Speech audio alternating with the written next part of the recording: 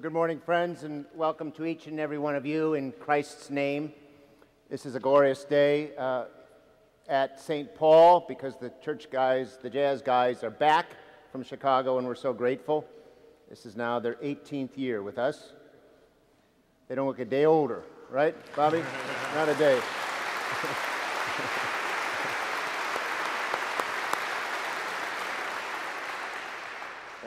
How many of you ran in the Bix yesterday or walked in the Bix? Raise your hand.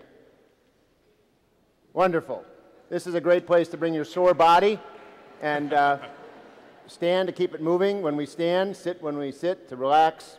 Wherever you come from, make yourselves at home here this morning, friends. If you don't have a church home, I'd invite you to explore the congregation of St. Paul. We try to be about really important things in this world, ask deep questions, wrestle with really important subject matters that have to do with justice and injustice in our world. And if you want to be a part of that journey, come and explore who we are. The bookstore's open today, as are coffee and refreshments all over the main floor. Just make yourselves at home.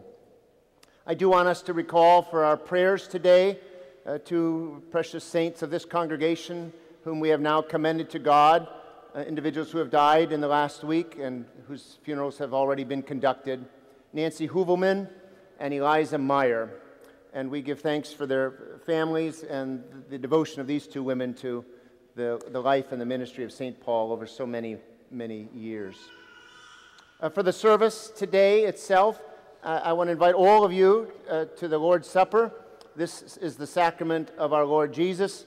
It is not the St. Paul Supper, and so we print a couple of invitations for you. You are all welcome to receive this gift of God, or a blessing if you prefer that. Just cross your arms upon your chest when you come forward to one of the stations.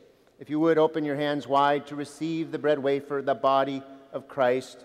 You may touch that lightly to the wine of the chalice before you eat of it.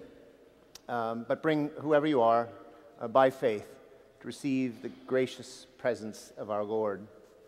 If you would, we'll hold the applause until the end of worship, when we'll let it roar for the Lord Almighty. I want to call on Andy Tecson, if you would, to grab Daniel's microphone. And Andy's sort of the engineer of this whole operation, and we're just grateful for his leadership. Please introduce the day, Andy, if you would. Good morning. This is the day the Lord hath made. Let us rejoice and be glad in it.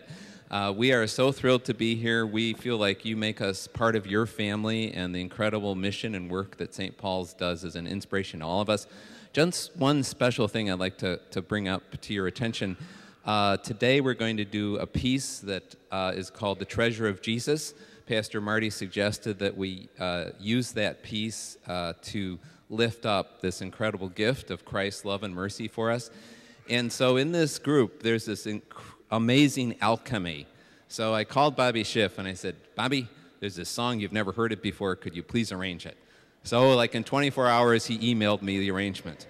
And then we get together last night, and Daniel Riley, our incredible singer, he's sitting around with Bobby and Jerry Coleman, our percussionist, and he's sitting there, and they're like playing through it, getting the feel. Then this morning, we're rewriting the charts because the horn players are crabby. And they're saying, oh, I don't know. I don't think that syncopation is going to work there. So I just think you want to know, it's like the Holy Spirit. You don't know where it's coming from or where it's going, but it's a beautiful thing. So thank you very much, and we're privileged to be here.